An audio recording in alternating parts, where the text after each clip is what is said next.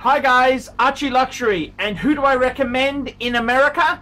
In America, who do I recommend for quality pre-owned wristwatches? David SW, David SW, David SW. Go to davidsw.com. He is the best, the greatest pre-owned dealer in all of the United States of America. David SW, David SW, David SW. Hi guys, it's ArchieLuxury, and today guys, I am on the Pluta channel, and I'm doing a paid review. This is for Daniel. This is paid review 21QB21. Quick wristwatch check. What am I wearing today? Millie the Milgauss, the Z Blue. This is one of my favorite contemporary sports Rolexes. Love the blue. Absolutely love the wind and wear flexibility of a no date. Just minute, hour, seconds. No dates, no bezels, just wind and wear. Okay, let's jump straight in. This here was for a phone call. I had a phone call for a guy called Daniel. And he sent me 50 bucks and he wanted a phone call. He's a really nice guy. I have actually spoken to Daniel in the past. His collection, it consisted of a Rolex Submariner 114060. That's the ceramic, no date, steel maxi case. He had a Jaeger-LeCoultre Reverso Tribute with the blue dial. He had an Omega Speedmaster Moonwatch and a blank pane 50 fathoms Bathy Escape. Now, he is a very kind guy. I've spoken to him a number of times. And what actually happened was, I spoke to him. He wanted a phone call, and I basically, in the space of about 4 minutes, I realized something. He's a really nice guy. He's not an a-hole. And he said to me he sold a few off. I thought, oh my God, I'm cringing, because he's just such a nice guy. He can't haggle hard. You've got to really have a massive ego, massive self-confidence. He just didn't have it. I can just tell you, he's the sort of guy who, my best advice to him would be, never sell anything you own, because you cannot get full dollar. You can't get top whack for it, because you're just such a nice guy. You believe the bullshit out of the dealer's mouth. Now, what he did tell me is he sold the JLC Tribute, the blue dial. He lost a bit of money. And he sold the Omega Speedmaster Moonwatch. That was the new one. The new one. He sold it. He lost a bit of money as well. Not terrible. I think he lost $1,500 on the two watches, which I think he just needed to be a bit more nasty, a bit more vicious, you know. But anyhow, Lady Luck shone. The reason he sold those two was because his AD offered him a Rolex Submarine, no, a Rolex Daytona, the steel black dial, not the Panda. Okay, the Panda would have been the hat trick, but the black dial is still a very, very, very desirable watch. So he's now got a situation where he's got the no date sub, he has got the Daytona, the Bathy Escape, and he's got a Nomos. I'm not even going to talk about the Nomos, but he had a Nomos. It's sentimental value.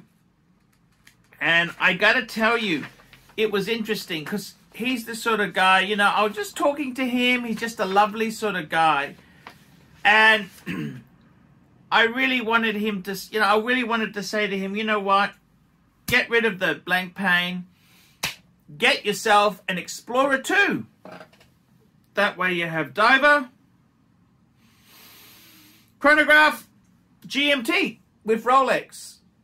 But the problem is, the guy is a softie. He's a nice guy. It's hard to get him to be a bit nasty.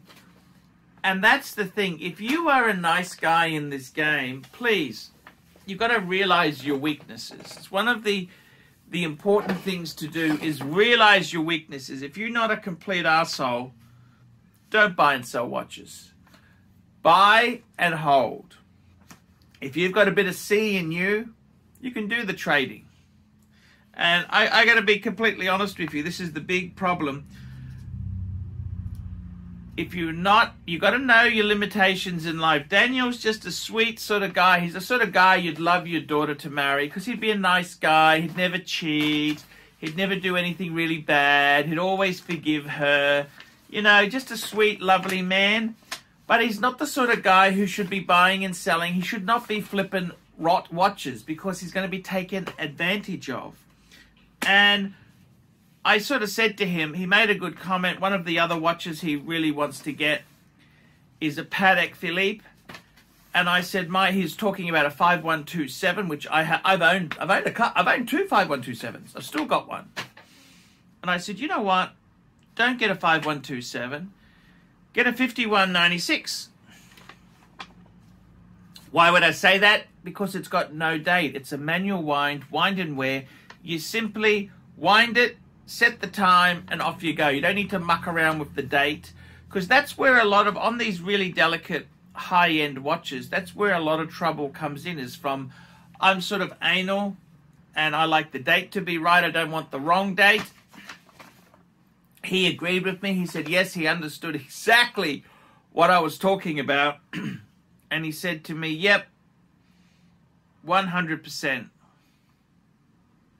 He knew exactly what I was trying to say there. And that's the whole thing. Sometimes in life, it's good to have a wind and wear. Just wind and wear as your high end. And I said to him, you know what? Keep your no-date sub. Never ever sell the Daytona. Even keep the Bathy Escape. That's the blank pane 50 fathoms Bathy Escape. Get yourself a Patek and be done. Just be happy.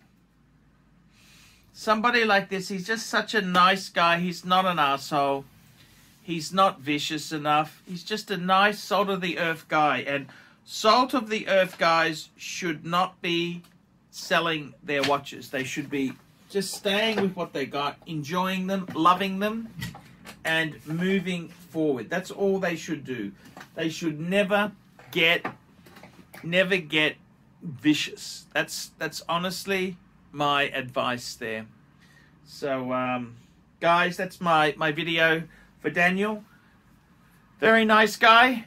And guys, I will see you in the next one. Guys, remember, like, subscribe, tell your friends. Remember, I can't survive on Google Ads alone. I desperately need a paid review to keep me full-time on YouTube.